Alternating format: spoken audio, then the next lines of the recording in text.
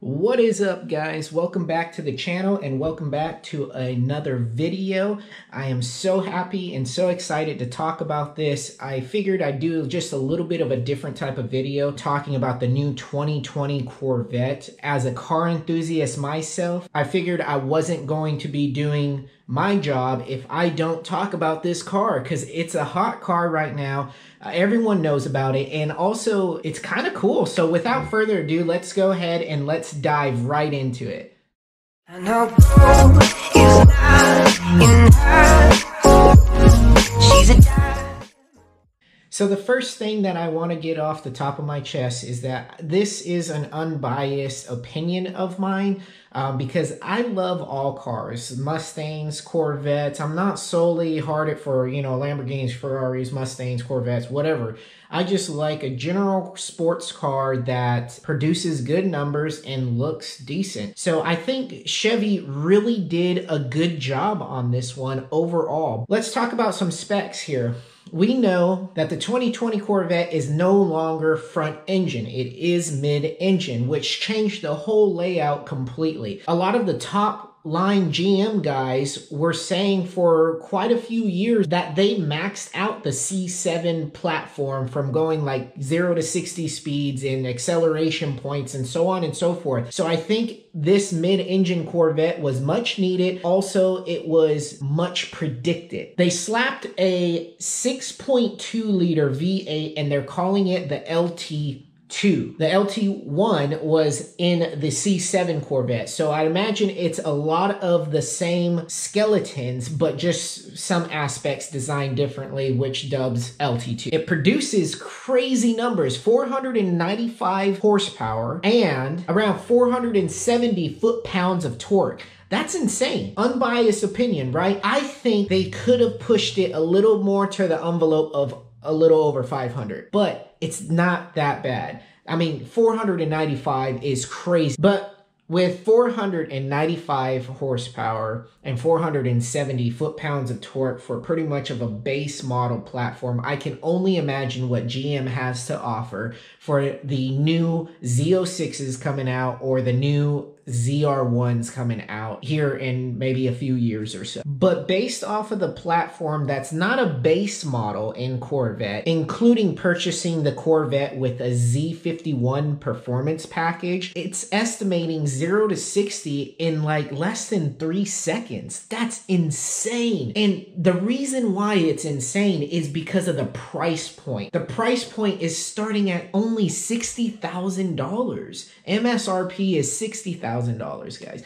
That is insane. That's like buying a supercar platform with this mid-engine. Think of what you're getting. Being the 0 to 60 times in less than 3 seconds with that Z71 package. Granted, that package will probably not include the 60K MSRP. Might be a little more, but even then, you are buying a very well platform that can perform very, very decent numbers to begin with. And for that, I think this Corvette is changing the market. It's changing the game. It's changing how we know of our modern day muscle cars. And I believe that this Corvette, once it was launched, it even got the attention of some Ferrari, maybe Lamborghini guys, because I feel GM did it so efficiently. It's hard as a manufacturer, I can only imagine, to get this far with a new platform. I can only imagine how much research and development went into that, meaning how much cost actually went into that. And to launch it with $60,000, a very obtainable modern day muscle car price for the general population, I do believe that they are turning heads everywhere. I wanted to talk a little bit about the exterior of the car though. So the front of the car, I think they nailed it. I honestly love it. And that goes a long ways because most people have the tendency to hate a newly designed car once a manufacturer just launches it. It's only natural. Everyone's used to seeing a Corvette in the C7 body now. You launch a C8 Corvette and they're like, man, I really don't like it. Or you just launch a new model and a new platform in general, and a lot of people don't like it because they're just not used to seeing it that way. This Corvette, I have a feeling, is going to grow on a lot of people, and it's going to grow in some aspects in me because there are some little minor quirks that I dislike about the looks in general. Overall, I think it speaks volume when people are gravitating towards it and they absolutely love it right out of the gate. That's well done. Well done, GM. So the front of the car is aces, in my opinion. I love the front of the car. I think they did a very decent job, and they kind of carried over that C7 look, which I really like, and kind of gave it a more aggressive look with the high LED strips. But then you go to the rear of the car, and I firmly believe that the rear of the car, they could have done just a little bit better because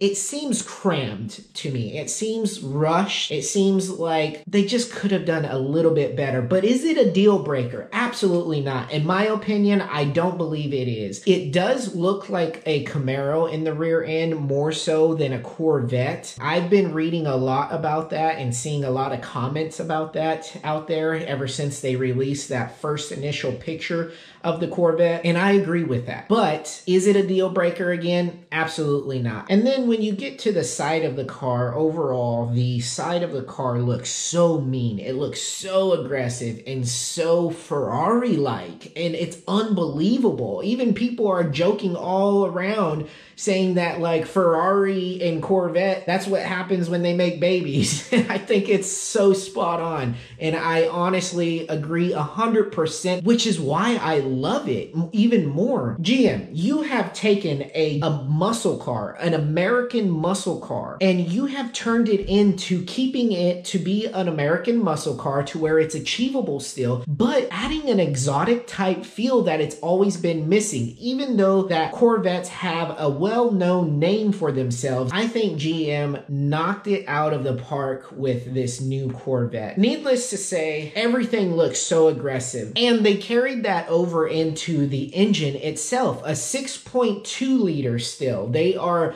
going with the tried and true V8, 6.2 liter V8, even though that they are calling it the LT2 for obvious reasons, but it's just, it goes to show you that they can continue to blow your mind and come up with these different things. I know there's a lot of skepticism out there as far as this Corvette, naturally so, but give it a little bit of time and I think it might just grow on you guys, just like the C7 grew on me. I didn't like the C7 when it first came out. After a few months of seeing it on the road, I absolutely fell in love with the new C7s. The looks of it, everything, but of course that is just my personal opinion, and I know that there's people out there that will disagree, say C6s are the best and so on and so forth. That's a whole nother argument, but what I am getting at is that it's hard as a manufacturer to make these adjustments properly and where they get it out of the gate. They have people loving this Corvette right out of the box. I will say bravo as far as a marketing standpoint, GM. You have developed a hype when you started going around and showing everyone the launch date and everything. That's creating a hype, and that is the best marketing tips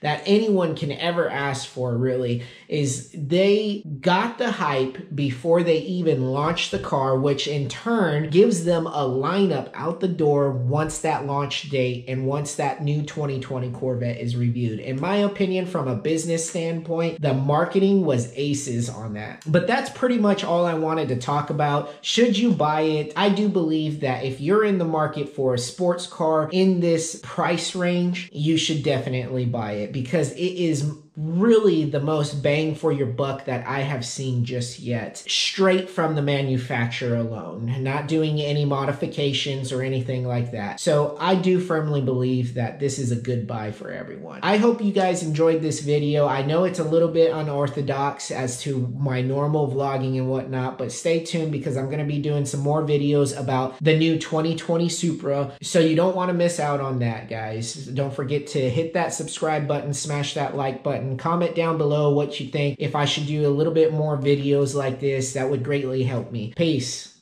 And although it's not in her, she's a